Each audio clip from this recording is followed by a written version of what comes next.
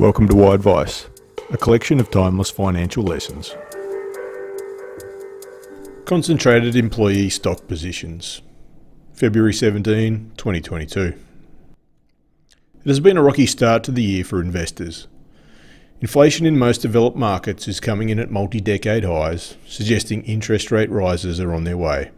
In emerging markets, there has been less appetite to wait and see if inflation passes, with central banks ruthlessly increasing rates to counter inflation. Then there's potential war. While Russia menaces Ukraine, the US warns against it, and Europe frets about their energy supply, much of which comes from Russia.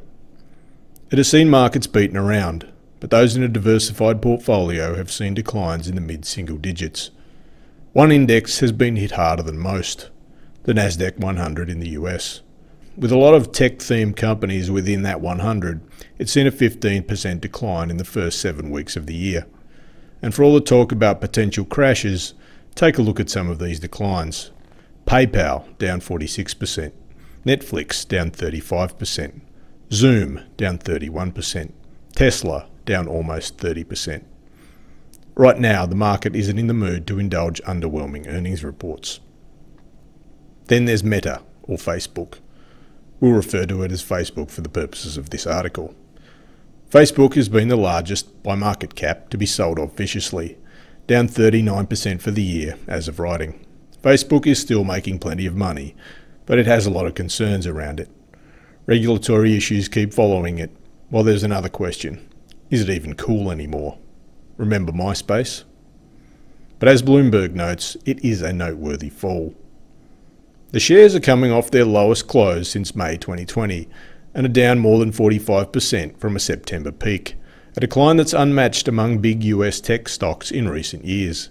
The slump has pushed Meta out of the top 10 of largest global companies by market value, yet also left it trading at its cheapest on record. Sure, this is all fairly mundane news. Stocks go up, stocks go down. Dominant companies don't always stay dominant because there are always competitors and challenges ahead. On an individual level, for investors in these companies, this is big news. Some large individual holders in these companies are often employees of the companies. For them, these declines are something of a nightmare. Many of them take compensation packages with stock options, restricted stock, or in the case of Facebook, a restricted stock unit, RSU, that pays out in stock over a predetermined schedule. With stock options, you have to pay to access the stock. All have different tax treatments and can be taxed at various times, some resulting in large tax bills. In the past, sometimes those tax bills came due on stock prices that had fallen, as notably happened in the early 2000s tech wreck. Former Cisco engineer Jeffrey Chow, 32, owes $2.5 million in taxes on company stock he purchased last year that has since withered in value. Chow figures that if he were to sell everything he owns, including the 3-bedroom townhouse that he shares with his wife and 8-month-old daughter, the family could still not pay the bill. There was this feeling of hold onto it for the long term, said Marilyn Goldberg, an unemployed executive recruiter who faces a $500,000 tax bill from Portal Software Inc. stock she purchased using options last year. The stock has fallen more than 80% since then. You have to remember it's a new phenomenon. A lot of people using options had never had them before. Some of these calamities are avoided with the use of RSUs, which may offer a dollar value and the tax is withheld at payment time by the company. They're also avoided by the fact that, until recently, there haven't been massive falls in company stock prices related to sector sentiment that have been a concern for those receiving options or stocks. The employees in many of these companies are well compensated with salaries and the stock is an extra sweetener, so there's rarely many tiers for them. But the admission from Marilyn Goldberg hits the nail on the head of the major issue here. They're concentrating their wealth based on feelings, which is a behavioural issue.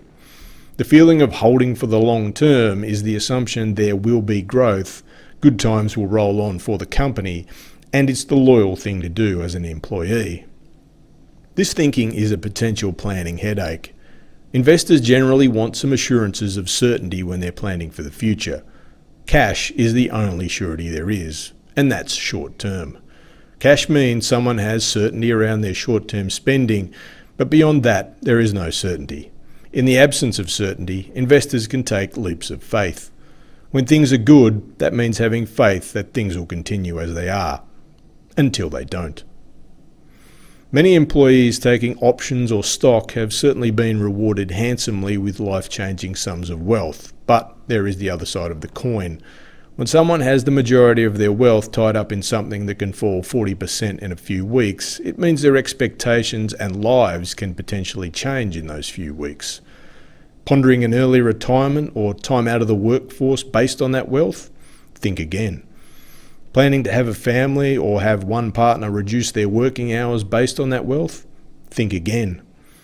Buying a new house or doing major renovations based on that wealth? Think again.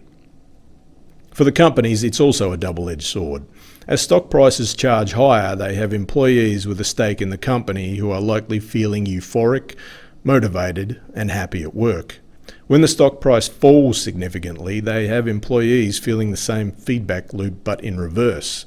They're likely anxious and distracted at work, something that doesn't help a company trying to right the ship.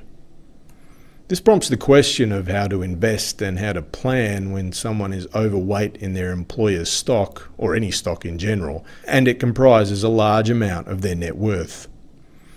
The wealth needs to be weighed in context of everything else that's occurring in their life and against the rest of their finances.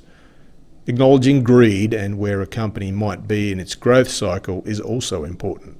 For a company like Facebook, which grew to a market cap over $1 trillion and became one of the 10 largest in the world, that may be a reason to trim exposure.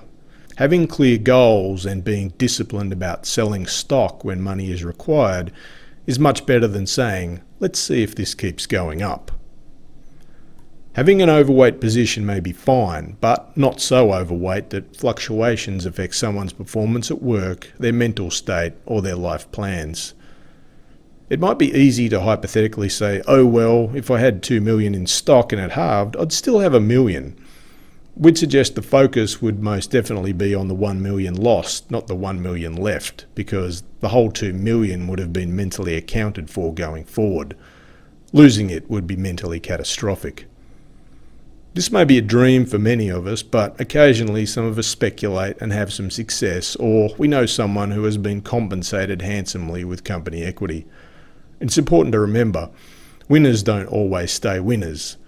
Such risks are ideally acknowledged early and controlled rigorously.